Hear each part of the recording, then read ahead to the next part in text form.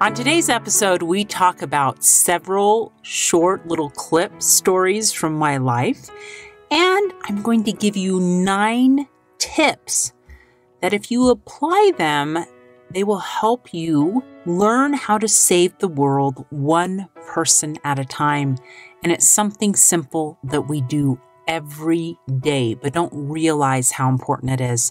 And then I'm going to wrap it up with a funny story that happened to me and my family just this past weekend. Stay tuned.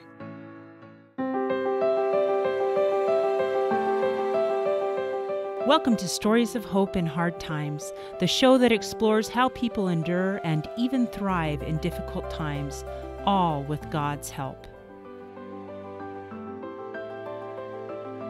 I'm your host, Tamara K. Anderson. Join me on a journey to find inspiring stories of hope and wisdom learned in life's hardest moments. Hello and welcome to another episode of Tamara's Takeaways on the Stories of Hope in Hard Times podcast. I'm your host, Tamara K. Anderson. Earlier this week, I was going to record this episode and do a completely different topic. And then I had a day where I spent several hours talking to friends and family members, checking up on them, making sure they were doing okay. And I decided I needed to talk about something totally different today. So I've titled this episode, The Secret of How to Save the World One Person at a Time. We live in unprecedented times. We live in a time where life has shifted for every single person on this earth. I don't care where you live, you have been impacted by the changes from the coronavirus. And for all of us, change is challenging. It is one thing that is consistent, but change is challenging. And we all need help as we process change and challenges in our life. Now, one of the primary and best ways that we can tackle new and different challenges in our life is to talk to God about them. In fact, in last week's episode, where I interviewed Joanne Glim, she shared a beautiful story about how when she was a young mother, she had 4 major challenges she was dealing with at the time. And because she wasn't sure if God could handle these challenges as well as she could, she kept the big challenge for herself and she delegated these 3 minor challenges to God. And she found that within a week, he had all 3 of those problems solved. And then she thought, maybe God can handle these problems better than I can. And it was just a really cute and sweet story to help us realize that one of the primary people we can turn to in times of challenges is turning to God. And he is the best person because he sees the beginning of our life to the end of our life, and he knows exactly what we need to learn and who we can become. And so we can trust him that he can help us and guide us through everyday challenges. Now, the way that we involve God in our challenges is talking to him through prayer. I found a great quote by Mother Teresa, and she says, "God speaks in the silence of the heart, and we listen. And then we speak to God from the fullness of our heart, and God listens. And this listening and this speaking is what prayer is meant to be."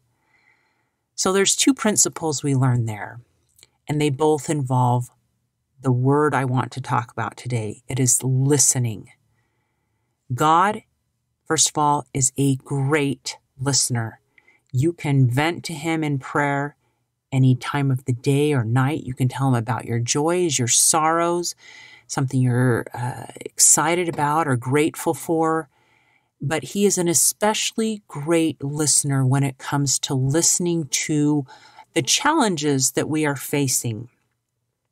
Now, the other half of the equation when talking to God is us learning to listen back after we've talked to Him. And that is so much easier said than done, because often God speaks to us, as Mother Teresa says, He speaks to us in the silence of our heart. And we live in a very noisy world. And so we need to learn to have times of quiet and times where we can turn off the cell phone, where we can find a quiet room or a quiet closet or a quiet space, or maybe it's just learning to meditate and listen with our heart, with our mind. And often God's ideas come a little bit at a time. I know I was dealing with a situation just yesterday where I needed to talk to one of my children about something that he had been looking forward to that wasn't going to happen. And I was nervous about it, and I prayed to God, and I prayed how I should approach it. And I had the idea to take him out to lunch, and we could chat about it there. And it ended up going very well. I was really, really pleased. As nervous as I was to talk to him about this change in plans, he took it very well. And I was really, really thankful that God gave me the idea of how to approach that situation with this child, so that we had one-on-one time together where neither one of us were distracted with anything else happening here at home. So listen for those thoughts, those ideas. Often people call it light bulb moments. And those are just fantastic. Now, the second way that I believe God answers our prayers is by sending us other people to talk to. We can call them friends, family, empathetic listeners, whatever you want to call them. I found another fantastic quote by Dr. Judith Orloff, who wrote The Empath's Survival Guide. And Dr. Orloff described empathy as, quote, the medicine that will save the world. And empathy is something that when you talk to someone, you feel like they hear and understand you. And of course, God is the perfect empath because He does hear and understand us. We know that Jesus Christ suffered for our sins and for all of those bad things that have ever happened to us. So talking to God is a perfect way to have an empathetic listener, but sometimes God sends us empathetic listeners in the form of other people. And that is such a gift. We can be each other's gift from God as we actively listen to one another. I did a little bit of research and found some just great points of things that make a good listener. And the first thing is being willing to listen to someone, calling them up, saying, how are you doing? What you've been thinking about lately? And just really letting people talk. So the first thing is to being a good listener is being willing to listen. The second tip is to pay attention, be present and mindful. The interesting statistic I found was that we only remember about 25 to 50% of what we hear, which I think is probably true for all of us. I know I had to take notes in college to be able to remember what my professor was saying. So that doesn't surprise me. But when we are actively listening to a friend or a family member who is struggling, it's important that we pay attention. Another tip I found, and I find to be very, very true, is it's important to show interest. And that can look like nodding or smiling at appropriate times, commenting, wow, that must have been hard, but just showing them that you aren't just checked out and thinking about something else, but that you are really interested. You can say, tell me more, or go on. Phrases like that indicate that you really are interested. And interest is shown in love. Honestly, I found a really fun quote by Paul Tillich, and he said, "The first duty of love is to listen."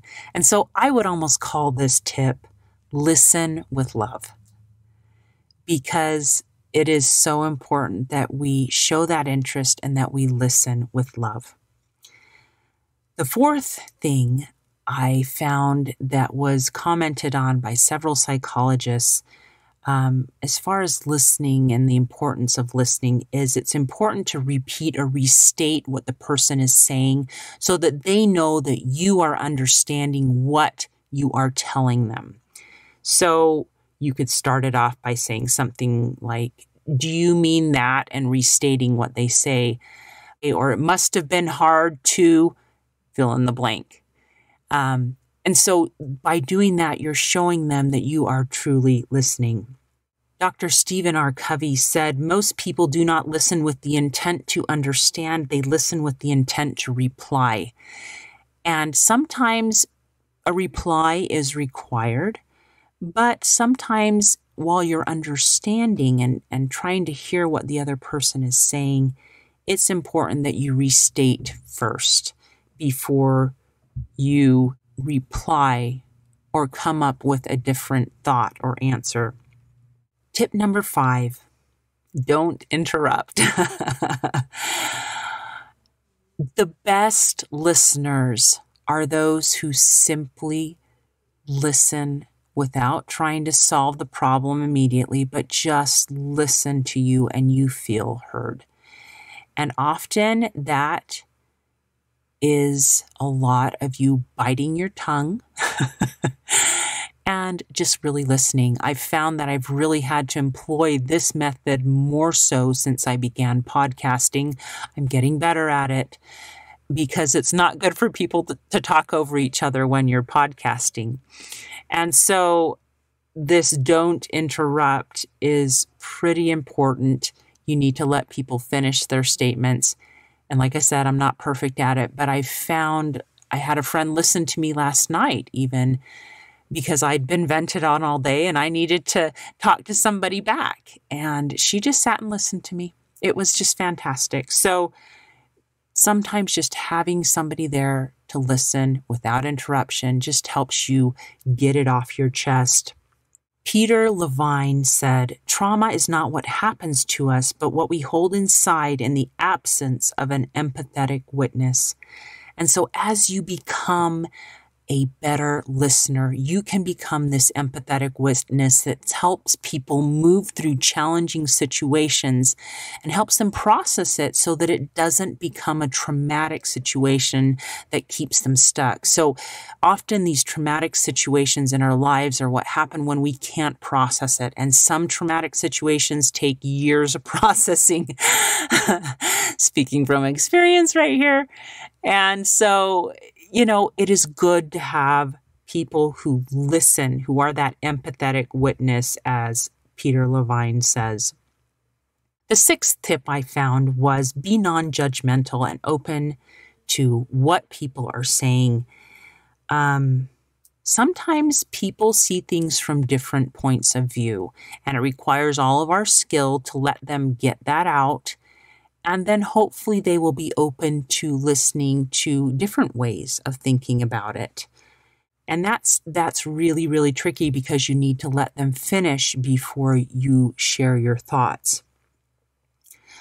Another tip I found, we'll call this tip number 7, is ask questions along the way. Sometimes when people are describing a situation, you find you have to dig a little deeper to completely understand the situation. So don't be afraid to ask questions about what the situation was, but wait until they are done until you ask the question. So they may be telling you a story about something that happened to them or how they've been stuck in their home due to the coronavirus.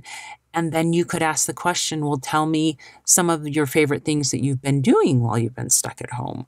Or tell me more about this sorrow that you're feeling because you've been stuck at home. Or you can angle the conversation from there just to better understand what they've been dealing with or things they've been thinking about. more clearly.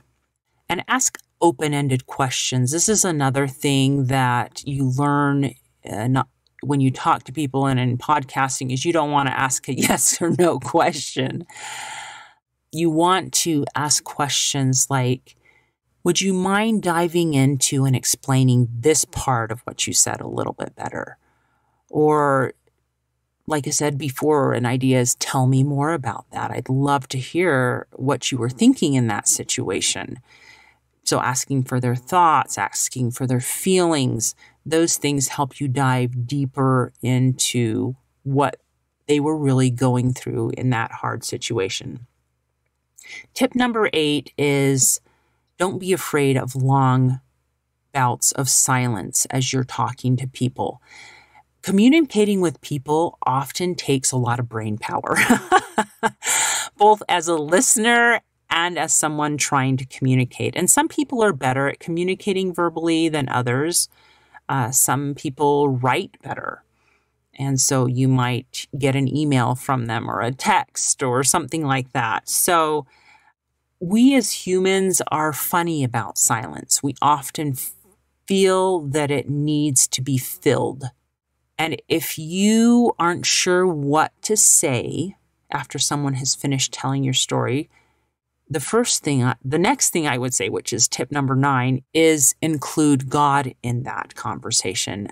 I can't tell you the number of times I'm either been talking to a child or a friend or a family member, and I have no idea what to say to them. None. I don't know what advice to share. I don't know what to say. And I've literally had to pray and say, dear God, please help me to know what to say, how to comfort them, how to help them in this situation, because I don't know what to do. It's good to invite God to be a part of that conversation as a third-party listener, because he can bless you again with ideas, not only to know what to say or what to do or how to help them, or maybe you encourage them to talk to God about it, because he has better answers than you have. Or maybe you'll get a thought, you should do this. And I've had that happen too, after talking to a friend and I didn't know what to say and I prayed and all of a sudden these words just started spilling out of my mouth and I knew it wasn't me speaking. I knew it wasn't me. But going back to the bouts of silence, sometimes if you're not sure what to say, it's also appropriate to say, wow, that is a lot for me to take in. Do you mind if I think about this for a minute before I give you a reply? Because it's so much to think about. And so I think if you're uncomfortable with silence and you need time to think, it is okay to say, let me process that, I'm thinking. I know I used to just lapse into bouts of silence, especially when I was first married. And I even sometimes still do now when I was talking to my husband and he would say, hello, are you listening? And I'm like, yes, I'm processing what you're thinking. And so I've had to learn to say that out loud, not just lapse into that process of thinking, but verbalize that. Oh my goodness, this is a challenging situation. Let me think about it for a moment. And it just gave me that time. And he knew that I had heard him and that I was now processing, because I don't always have the right thing to say right off. And I don't think most people do. And so it's good to have time to think about things. If you need more time to process something, it's okay to also say, wow, this is a really tricky situation. Do you mind if I think about this for a little bit and I get back to you either today or tomorrow? And then you do need to follow up with that and say, I've been thinking more about your situation, because I find that sometimes ideas come to you either late at night or early morning. Early morning for me, if I'm up before everybody else, is a huge time of inspiration and revelation. It's the time that I take to connect with God first so that he can give me the strength to carry on through the day. So those are my 9 tips to being a better listener, which I really feel is one of the secrets on how we can save the world one person at a time. There are a lot of people out there who are struggling right now. I personally know several and love several people who are suicidal. And it is a very heavy burden to know that they are struggling so much. And to anyone out there listening who is struggling to the point that they are suicidal, I encourage you to get help.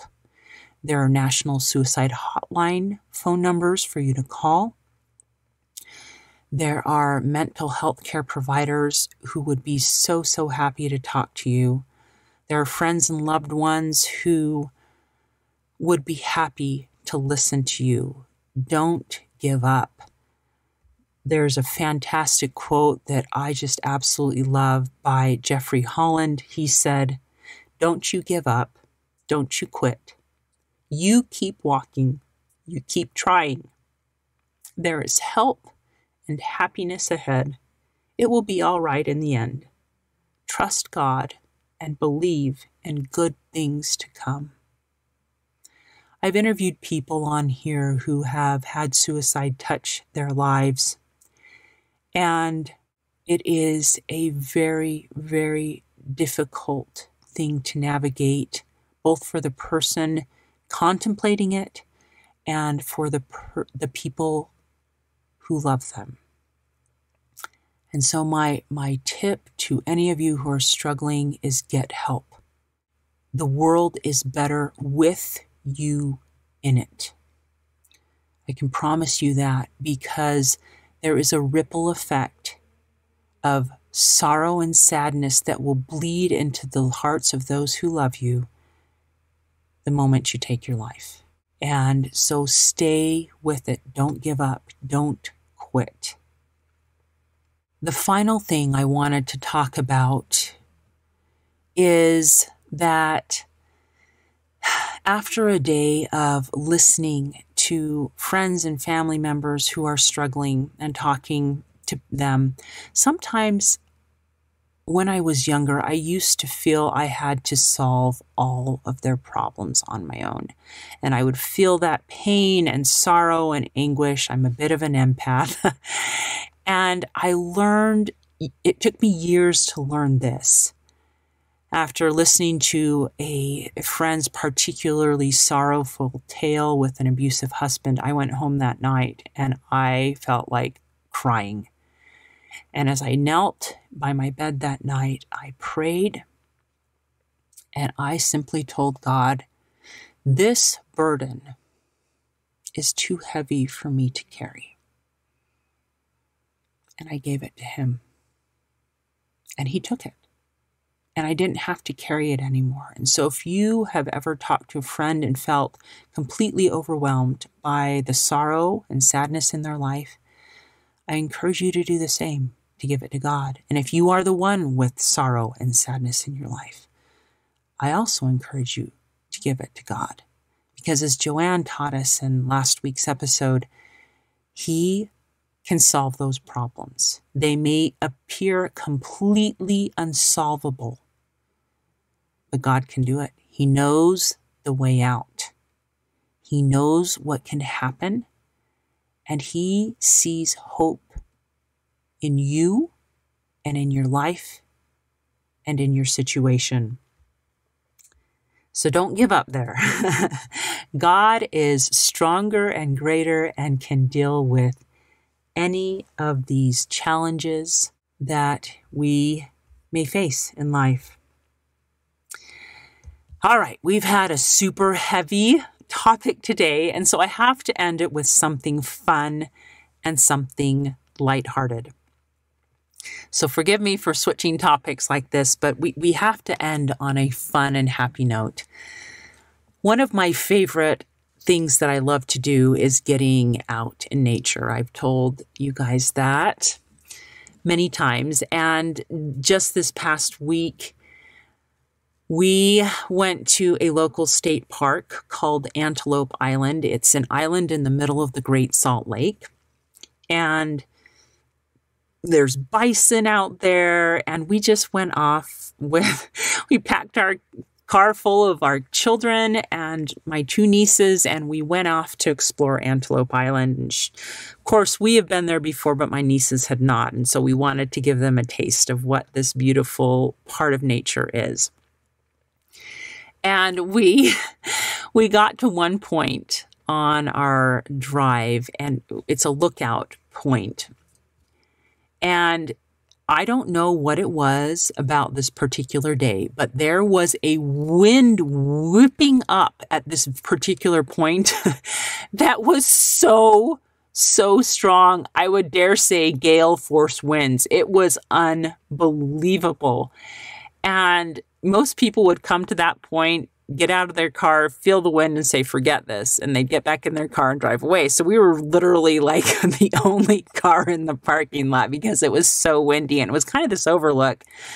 Thank goodness the wind was pushing up off of the overlook. So my kids had the funnest time just leaning into the wind and feeling it push against them. They could lean forward quite far because the wind was just whipping so fast. In fact, my son Nathan, who has the low functioning autism, wouldn't even get out of the car. It was just too much stimulus for him. He sat and waited in the car. And after being outside with my other kids and my husband and my nieces, I went and sat in the car with him, and the wind was so strong, it was literally shaking the car. And don't get me wrong, it wasn't bad enough that I feared for our lives or anything like that, but it was quite strong, and my kids had so much fun. In fact, one of my sons had a jacket on, and he found that if he opened his jacket and opened his arms, the wind would catch him and then he could jump up, and it literally pushed him back about 3 feet. But it was so fun. And I'll have to include some pictures or a video of us up in this strong wind. But my point is, we can find joy even in the windy times of our lives. Maybe we just need to find it and say, it's a windy day, it's a windy time of life, and I'm going to lean into the wind and I'm going to have some fun. Because often those windy times are challenging, but find moments and make moments of fun. Find things to do that are fun in this windy season of life. My challenge and invitation for you today is to find a listening ear in God and to be a listening ear for someone else. If you're not sure who needs a listening ear, talk to God. He can prompt you to know who you need to call or text or go on a walk with. So be someone's listening ear and be the person that helps save the world one person at a time through listening. Have a blessed day. Hey, thanks so much for listening to today's show. I know that there are many of you out there that are going through a hard time, and I hope you found things that have been useful today as you listen to the podcast. If you would like to access the show notes from today's podcast, visit my website. It is storiesofhopepodcast.com. That is where you'll find favorite quotes from today's episode and shareable memes. And those are fun because you can share them with your friends on social media. You will also find the links mentioned throughout today's episode, so you don't have to remember what those were. And also all the tips that were shared. Sometimes tips are shared so much throughout an episode you forget. What were those great things? So go to the show notes, storiesofhopepodcast.com, to look up these fantastic resources.